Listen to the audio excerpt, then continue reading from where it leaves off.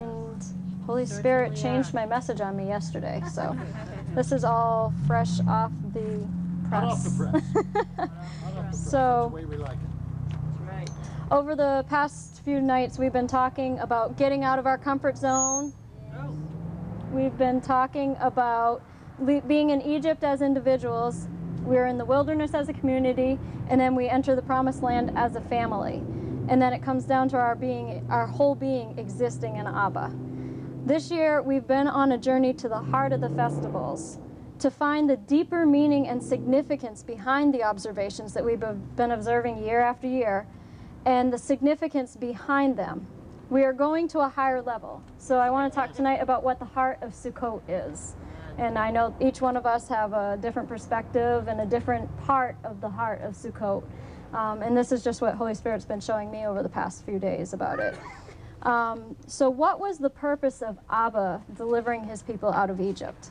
And that's the point where we're going to spring off tonight, in Exodus chapter 7, verse 14 through 16. If you have your Bibles, you can turn with me there.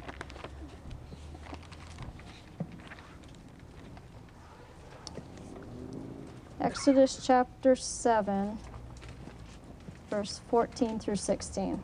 And we're right in the middle of, or actually it's the beginning of the Exodus story when God begins speaking to Moses about bringing the people out of Egypt.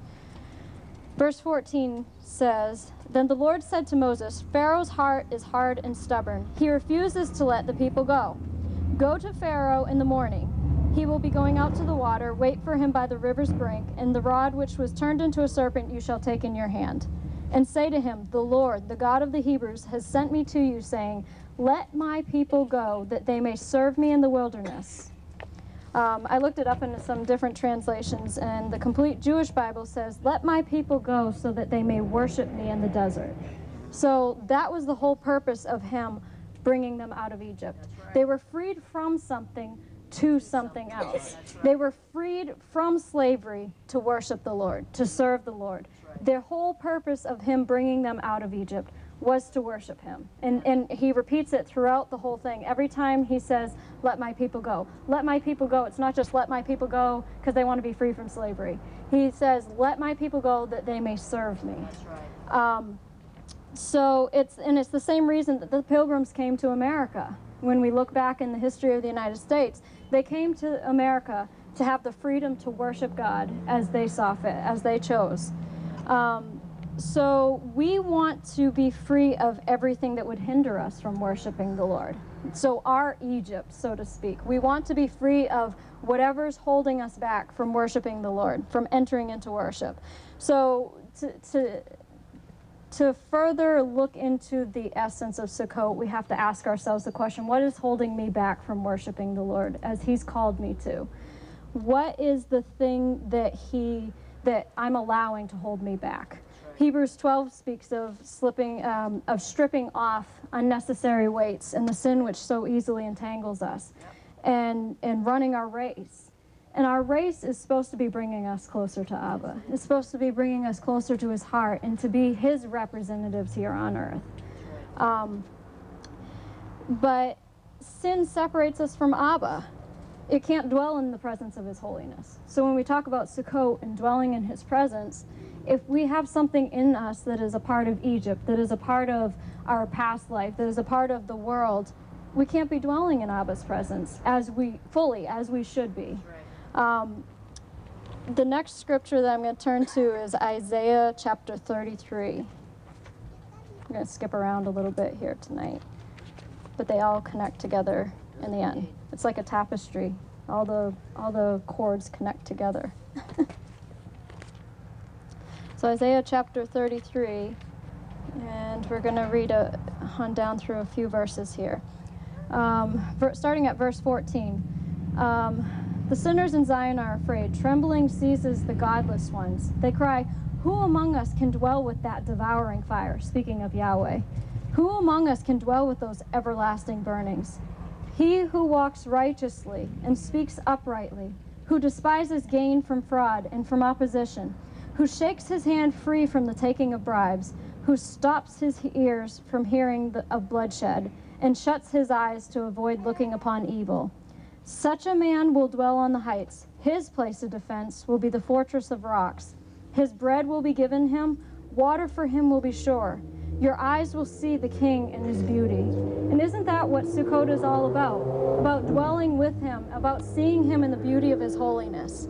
And in this verse, it gives us the answer to how can we dwell in the presence of a holy God? He is holy, and we see so many examples in the Bible where his holiness incinerated everything around it that wasn't holy. That's right. But the only way that we can be holy and be entering into the presence of his holiness is by walking righteously, by living uprightly, by aligning our lives with him.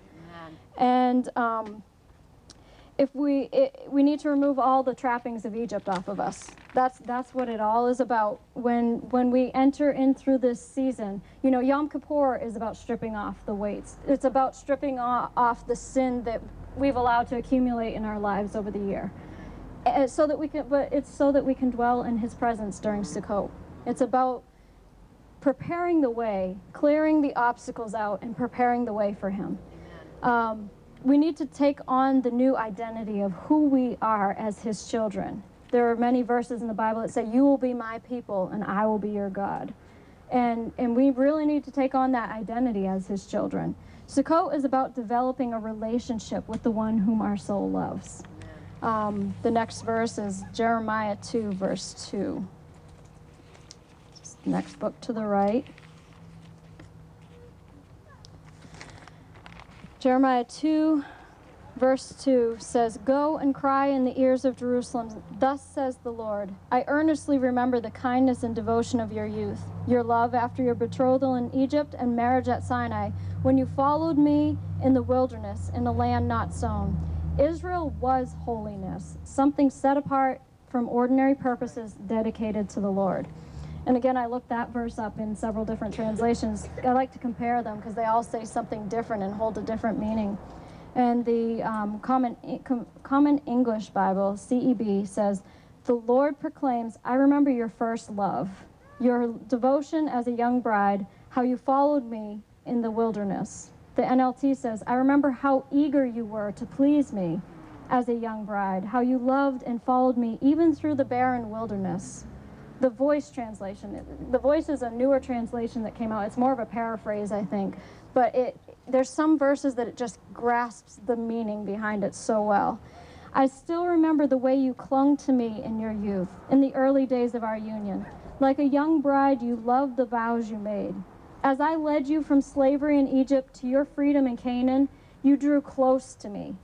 Even in the barren wilderness along the way, I filled your every need.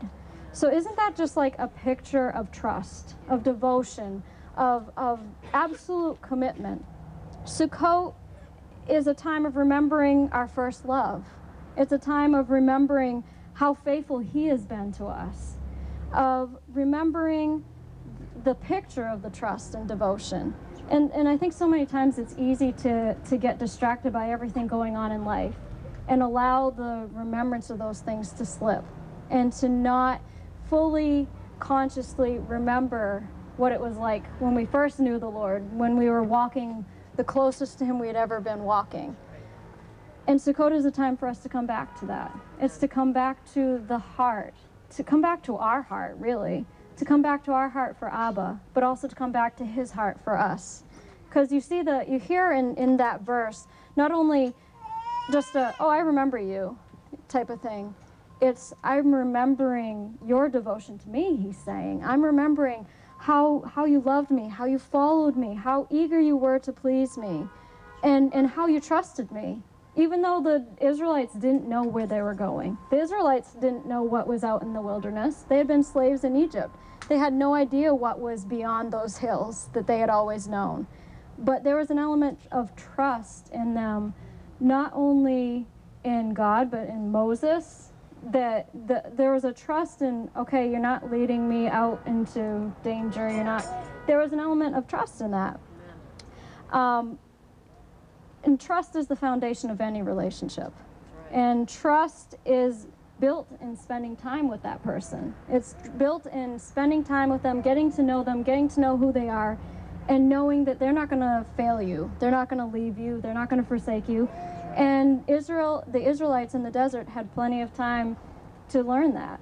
I mean, after all the miracles and signs and wonders in Egypt that they had seen, they had seen the splitting of the Red Sea. They saw Pharaoh's army drowned in the midst of the sea. They saw all these impossible situations turn out for their good. And if they had any doubt in their mind that Abba loved them and was protecting them and guarding them, I don't know how they could have. But then you find throughout their desert wandering experience, they kept coming back to saying, I want to go back to Egypt for the leeks and onions. Don't you think God could have given them leeks and onions in the promised land? I mean, it was a land flowing with milk and honey and grapes and everything that they could have desired. That's right. But it showed that there was a fundamental distrust inside of them, that they didn't fully and completely, they lost the sight of it somewhere in the desert. They lost the sight of their father's faithfulness. And I mean, I relate that to, I think I said this to you before, that if you think of a husband and wife after they get married, what if the wife came up to the husband like a year later and was constantly talking to him about how it was before she got married to him and how she wished she could go back to that, and how she wishes that she could return to her former life? How would that make him feel? Really, I'm okay, I see how much I'm worth to you. Especially if her former life was in slavery, okay? It's like, okay, that is worth more to you, that looks better to you than living with me, okay.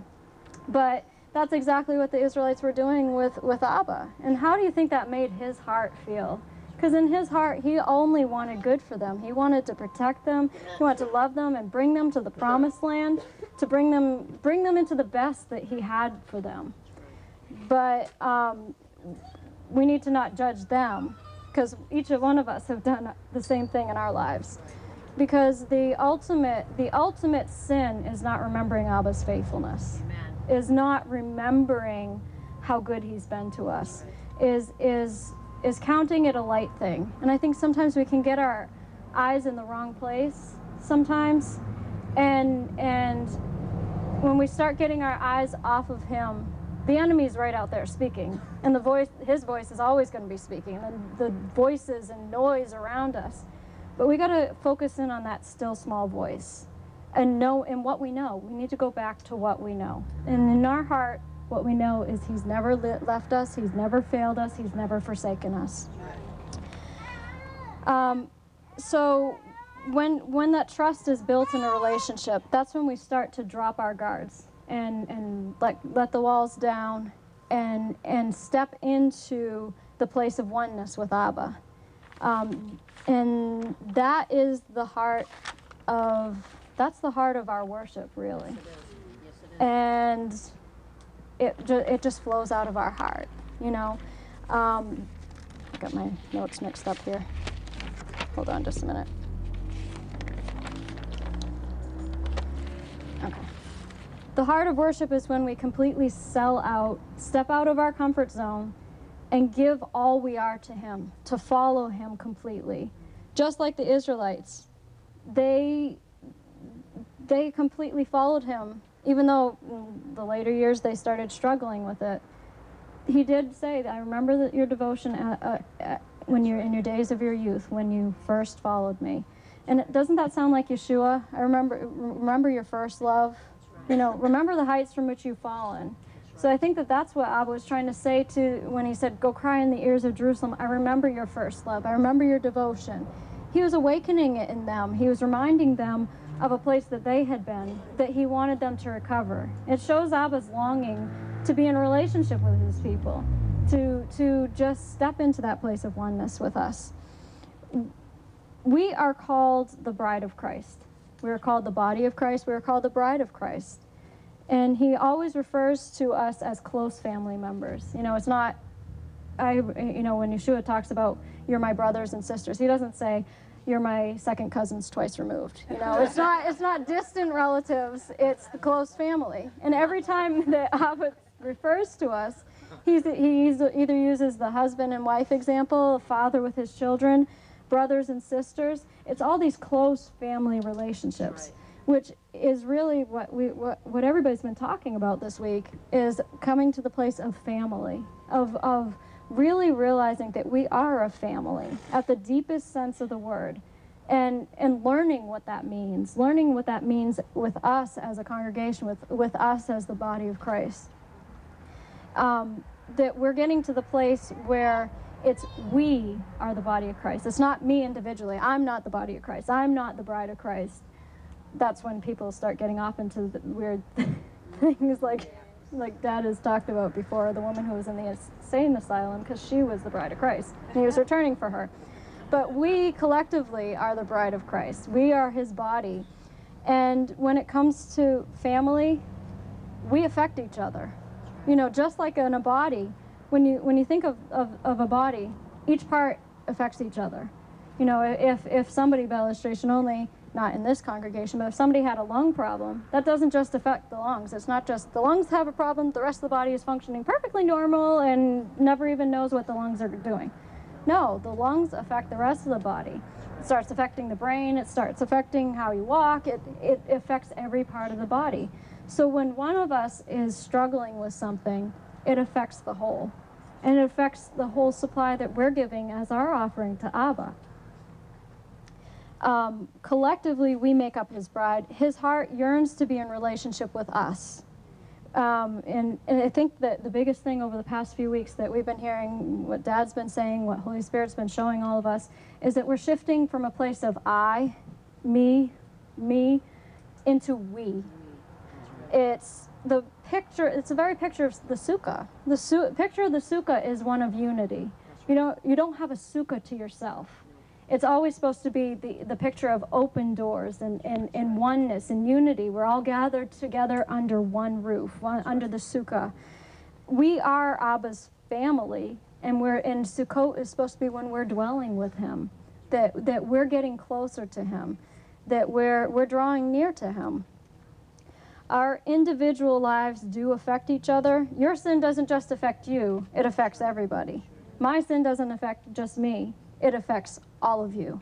Even if nobody in particular knows what it is, the supply I'm giving is setting everything into discord, into disharmony. And Abba dealt very strongly, especially with the Israelites, with sin in the camp. I mean, you see how many times he dealt with it, and you can say, well, that's rather harsh. Why was he so harsh? Because he desires to walk in and with and among us. Leviticus 26 verse 12 says that. He wants to walk in and with and among us, but he can't do that if there's sin in the camp. If there's something that's setting off the harmony, he can't be walking with us in that way. Our horizontal relationships with each other do affect our vertical one. Right. And when there's disunity, discord, disharmony among ourselves, we can't deceive ourselves into thinking that we're one with Abba. You know, it's just, I'm one with Abba, but I have problems with these people around me. It's, you know, and again, back to the picture of the family. If he's the father and we're all his children, you know, if you have a problem with one of his other children, I think he's going to have a problem with that. You know, if I have a problem with you, I can't run to him and say, but I love you, Abba, you know, I just want to worship you. It's going to be like, no, you need to correct that. Which Matthew 5:23-24 says, so if you are offering your gift at the altar, and then you remember that your brother has any grievance against you, leave your gift at the altar and go make peace with your brother. Then come back and present your gift.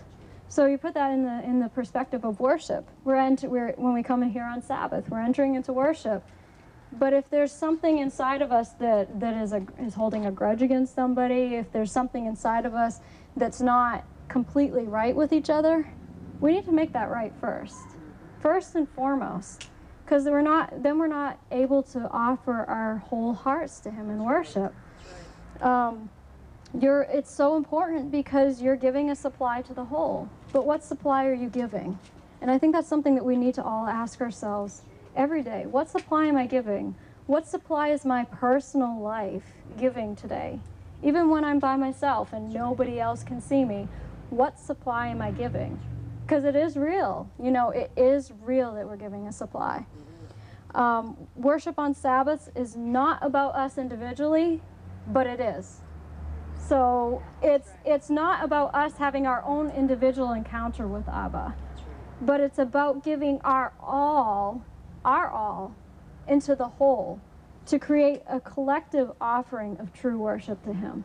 So when we say it's a, you know, where I'm coming to worship you, the I is the focus only in giving of ourselves, not in I'm having an encounter with Abba. I don't know what you all are doing, but I'm having my individual encounter with Abba. No, it's about giving our all and saying, we are coming to worship you, Abba. We are giving you an offering that you deserve. Now, if we don't have it personally, we're not going to have it corporately. You can't. If you don't have it, you can't give it. But it seems like there's a sense that we're stepping into another level, and where worship's concerned, where we're brought into the eyes are brought into a unified we.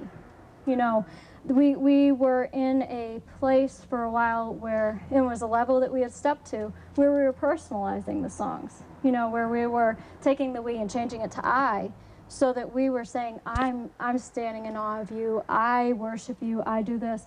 And that was to focus on really getting it into our personal lives, and that's necessary. And it's time to step to the next level. And that's the biggest sense that I've been getting over the past few weeks in worship, is there's another level. And now it's like, now because we've been practicing it in our personal lives, we can step into saying, we worship you, Abba. We are bringing our offering. Because before there's so many, you know, that maybe not giving their eyes into it. And we couldn't say we. We couldn't say we are worshiping you, because some may not be. But when we start getting into that place of saying, you know, I'm worshiping you, Abba, now we can truly speak for each other. We can truly say, we worship you. Like the song we sang on Sabbath, where it started out, I stand in awe of you. But then the end was, we stand in awe of you, Abba. And I think that really so captures the heart of it, where, like I said, the eyes are changing to we, and we are worshiping him. We're bringing him an offering. And, you know, it's like the drop of water in a glass. That one drop of water in and of itself can't make a big difference. But when all the drops are taken together, it can overflow the cup. That's right. So I individually might not be able to change the nation or the church, the body of Christ. But if I'm giving my all and I'm completely sold out and I'm devoted to it, then collectively, along with everyone else who's sold out, we have the power to change the nation. We have the power to change the body of Christ into the glorious church without spot or wrinkle. And that's what he's returning for. But it's up to us individually, but to give our supply corporately. If I give everything I am, joined in the whole, the power is exponentially greater. And that's the place when we're sold out, when we're spending ourselves on him, when we worship, when the worship is the entire reason why we exist, that's when we're going to start seeing the power of God manifest in our midst. That's when we're going to start seeing the miracles and signs and wonders that the world needs, that the world is going to be coming to see and partake in these times. It's going to be as when we're unified as one, when our hearts are completely sold out to him and we're not holding anything back, when we are so in love with him, when we're so in love with each other, that we're one. I don't know how else to say it. We're one. You know, it's like when they say the one flesh covenant. We have a covenant with Abba, and we have a covenant with each other, and it's supposed to bind us together in love. But not just for ourselves. It's for the world.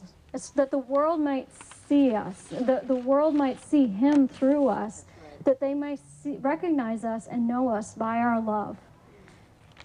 And that's really what Sukkot is about. It's about stepping into covenant with him and each other and living out of an open heart, about finding the heart of worship. And we've talked about that so many times, about the heart of worship. What is the heart of worship? It's it's that place of devotion. It's that place where we're worshiping him for no other reason than how good he is, how faithful he is, for how he's brought us through so many times. And Sukkot, when we're standing in here we can see the stars through the roof, when we have the door open wide, it's almost like a reconnecting. It brings you back to the heart, to what really matters. And what really matters isn't the physical things in our lives. It's not our job, it's not our house, not anything that we can have, but it's the whole reason of our existence is to glorify him, to worship him. Like the Sukkah, it's vulnerable and open, willing, easily penetrable. It's trusting Abba to protect our hearts, but being bound together in love. It can be a vulnerable thing for us to open up to each other and walk in that kind of love. But that's the agape that Abba is talking about us stepping into. And it's his kind of love. And it comes out of our relationship with him. And it's like a cycle. It comes out of our relationship with him into our relationship with others, but then it circles back into our relationship with him. And it's supposed to be just going up and up and up in that ascending cycle of getting deeper into the heart, deeper into his heart, and becoming one with him. And then we'll find that the words of that song will become true when the music fades and all is stripped away, and I simply come along just to bring a song, not more than a song, but bring something that will bless your heart. Sitting in the sukkah, worshiping from my heart because of his goodness, because of his faithfulness, because I love my Abba so much, and because, like that picture, going back to your first love, going back to that picture of just following him, like it's childlike, it's that trust, that confidence that in our Abba, in our Daddy, that he only has good plans for us, that he has plans to never harm us, that he has plans for our success, that he, I don't even desire to go back to Egypt, because he's able to give me so much more than Egypt could offer me. He is able to provide for me super abundantly, far over and above all that I could even ask, think, or imagine. And in that place, that has a way of just opening your heart up even further. And that's when you get under the spout where the glory's flowing out. That's where you get under where his blessings are. A lot of times we can get our eyes on the promises of God, but forget to look at the God of the promises. And when it comes down to it, are we serving him because of what we can get? Or are we serving him just because he's so good? And in that place, that's when he will be able to bless us more than we can ever even imagine. And, when again, with the words, I'll bring you more than a song. When we go in there on Sabbath, it's not just lip service we're giving him. It's not just songs that we're mouthing off and, oh yeah, this is another song, blah, blah, blah, blah. We're bringing him our heart, personally, but our heart. What is the heart of this congregation? We have a worshiping heart. We have a heart that's just so wants to be with him. And that's the heart that we're coming back to. And we, as this family, are coming back to the heart of worship. I'm coming back to the heart of worship. The I changes to a we. We corporately are coming back to the heart of worship, and we're going deeper than ever. And I believe that that's the step into the promised land that he has for us, is when we completely just surrender everything we are to him and just let go. Just let go and let him do his work in our midst. Sukkot is about dwelling with him in his presence together, remembering our first love and following him and returning to the heart of worship. We are set free from Egypt to worship him, all for his glory. Amen. Amen. Amen. That's the truth. That is the truth.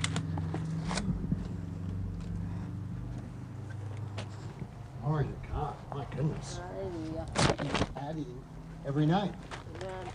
Night after night after night. Layer upon layer You know, Holy Spirit's very aware of what we're doing here. Yes, he is. The devil's also very much aware of what we're doing here. Yes, he is. Anybody notice a little more noise tonight? I sure did. Come on, as each night gets deeper and deeper, we had motorcycles running up and down the street. We had a truck somewhere backing up with its backing up sound for a very long time, over and over again. It's like when we finish Sukkot next week and we put all this together into a CD or a DVD, you're going to want to get a copy of it, and you're going to want to listen to the messages that have come out, because Yahweh is doing something in our midst here. You know, when Jordan was talking about Sukkot and the fact that the reason they went into the wilderness was to worship God. And it's interesting that Yahweh is picturing that between leaving the old and entering the new, if you're going to get it right, there's got to be a development of proper relationship. And that's what worship is. Worship is not you come and sing songs. Singing songs is an outward manifestation of worship. Okay? When a young man falls in love with a young woman and writes poetry or sings songs to her, you know, that's simply an outward expression of what's in the heart. And worship as we think of it, worship is the songs, worship is the notes, worship is the music, worship is the tambourine, worship is the dance, worship is all. Those are simply outward manifestations of an inward reality. And if the inward reality is not there, the outward manifestation loses something. You can have an outward manifestation that's pretty poor and say it doesn't fake anything. But you can also have an outward manifestation because somebody has talent, somebody has gifts, somebody has a great voice. And so they can have an outward manifestation of worship and just have a tremendous voice in singing, but their heart's not there. And that'll show up ever so quickly. Ever so quickly. Because when Holy Spirit suddenly wants to move deeper, they can't move deeper. Because they're trapped into an outward performance. Worship is all about relationship. And think about what, therefore, Yahweh is saying. I want you to go back to Sukkot. In other words, you're leaving Egypt, you're going through Sukkot, and you're going to arrive in a promised land, and you're going to have houses you didn't build, you're going to have fields that you didn't till, you're going to have fruit more than you could ever imagine, you're going to prosper in everything, but Yahweh builds into their yearly cycle, not one day, 7 days. Not just one day. Let's have a birthday. Let's remember on one day. Let's take 7 days, and let's not just remember. Let's build a sukkah and dwell in it. And if you're in Israel, that is the requirement, that you spend some time dwelling in your sukkah. So if you have a sukkah in Israel, you're going to take your meals in the sukkah. You're going to eat supper in the sukkah. You're going to, some people sleep in their sukkah. Why? To infuse them with a sense that the reality of who we are is not the people walking in the blessings, it's the people walking in the wilderness with our God. And I submit to you that it is far superior to be intimate with God with nothing than to have everything without Him. Come on. There's no value in the promised land. There's no value in the gold and the silver. There's no value in the multiplied houses without Him. But in their psyche, they understood that we could be in the wilderness and God was there performing miracles, meeting our every need. It was the relationship that matters. And I believe in these last days, as we've been talking about over for weeks now, that God is trying to shift the peoples of the congregations of His churches into a place where family becomes a dimension of who they are, rather than church, a place they attend. In the book of Acts chapter 2, in verse 1 it says, "Now when the day of Pentecost had come, they were all together in one place." And I've always read that always until just sitting there now while Jordan was teaching. The Holy Spirit said, I want you to look at that differently. I've always read that to mean, well, they're all together in the upper room. Which is true, that's what they were. But why would we say that Faith Christian Church was all together on Wednesday night in the Sukkot? Well, if we're all in the Sukkot, we're all together. You know, why would you say they were all together in one place? The place was the Sukkot. Well, if we're all together, we're all together. And Holy Spirit said, you've got to see that being in one place is not a physical dimension. It's a spiritual dimension. We can be together with our bodies in one physical location, and we're not in one place. You know, you're off shopping, somebody else is off visiting, somebody's planning what they're going to do tomorrow, somebody's in their wood shop doing something, somebody's in their car headed to the beach, in their mind while they're physically all standing there, and we stand before Yahweh, but we're not in one place. That's why the Bible doesn't really talk about us as the church, and it talks about us as the assembly. The more correct word for ecclesia is assembly. And so literally we're called the assembly of the firstborns. Modern translations, ever since King James, would use the word church. But we're really an assembly, and when we change the word from assembly to church, we got a whole different idea. Church is a building, church is a group of people that we happen to belong to, we have a membership in the church. But when you're talking about an assembly of people, you're now open to understand that are we assembled together with one mind, one heart, and one purpose? That's an assembly of God. That's an assembly of God. And so Yahweh was trying to get them out of Egypt into the promised land through a process by which they were meant to gain an identity as the people of God. They failed at it. They picked up the outward identity. We're Jews, we're circumcised, we have the Ten Commandments, we do this, we celebrate Shabbat and everything. But when they came to the very edge of the promise of God, and the spies went into the land and they came back out, they found out they were not the assembly of God. Even among the leaders. And hear this. The leaders weren't together, so therefore the people could never get together. These were the strongest leaders, the 12 spies. These were the leaders. These were the strong people. And they went in and saw the promised land, and they came back and sat down, and 2 of them saw the God that led them through the wilderness. Man, this is a piece of cake. And 10 of them saw the problems.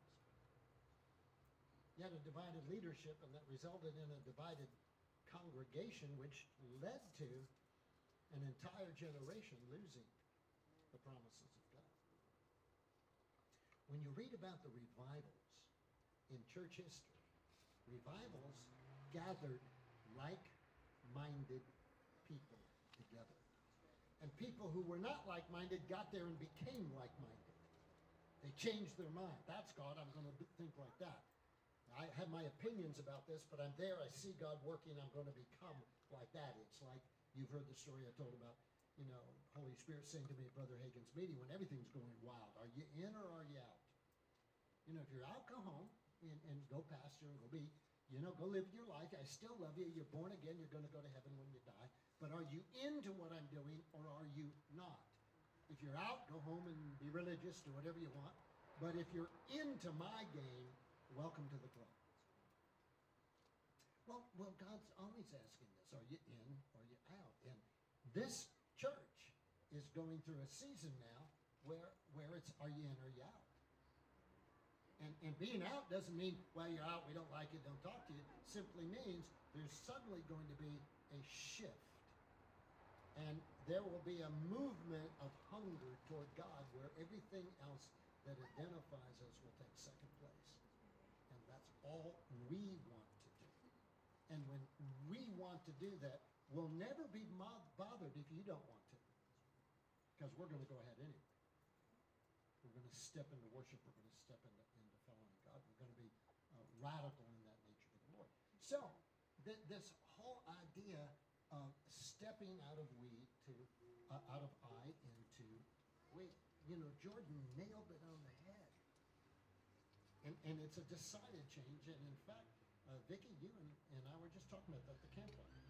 Are we supposed to sing in our songs, we or I? Well, we went through a period where we changed all the we's to I's, because if you don't have a personal relationship with Jesus as Lord of your life, if Yeshua is not your personal Savior to whom you've made a heartfelt commitment that you're my Lord and you have a right to tell me what I do with my life, if he's not first in your life personally, then how can we ever corporately go somewhere? If you can't say, I love you, Lord, with all my heart, soul, and mind, if you can't say that personally, then you're an outsider in the group. You're not born again. You're not alive in Christ. And we can't make that decision for you. And so hopefully, as we were going through the past years and saying I was to shift you into a place where that's a very personal worship. Some still stand outside of it. It's worship. It's a thing we do. No, worship is my heart crying out to God. It's not the song I sing. You know, when someone says, I've been going to church for years. I've never felt a tear singing a song. You know, I have great pain for you. Because that means you're living such a sterile life, you don't know the joy of a personal, intimate relationship with your Savior. I didn't say you're not saved. I didn't say you're not going to heaven. You know, there's marriages out there where people have very sterile relationships. Hi, how are you, sweetheart? But there's no emotion. There's no depth of commitment. And how sad to go through life and not experience the depth of intimacy with one another. But how sad if we don't have that with God. See, God walked in the cool of the day looking for Adam and Eve like he walks in the cool of your day looking for you. He wants you. He wants to be in relationship with you. And so we went to the I so that would happen, but now suddenly we've come to the end. If you haven't gotten into the I, we can't wait for you. You're still going to have to discover that. You're still going to have to be there, but we can't sit around another year waiting for you to get it, that it's about my personal relationship with God. It's been presented to you. It's been taught to you. You've had opportunity to decide that. And so we're now taking the I's and we're all going to stand together as I'm an I, you're an I, you're an I, and we're all together. And suddenly it's we, and I become very conscious that your commitment to the Lord is my commitment to the Lord. That's the only thing that makes us one. That I know that I know that I know that I know that I know that I know you love Yeshua with all your heart, soul, and mind. It's the same spirit in you that's in me. We may be at different levels, different understandings. You're looking at his heart from here. I'm looking at it from here. But we're absolutely in love with the creator of the universe, and we're committed about the same thing.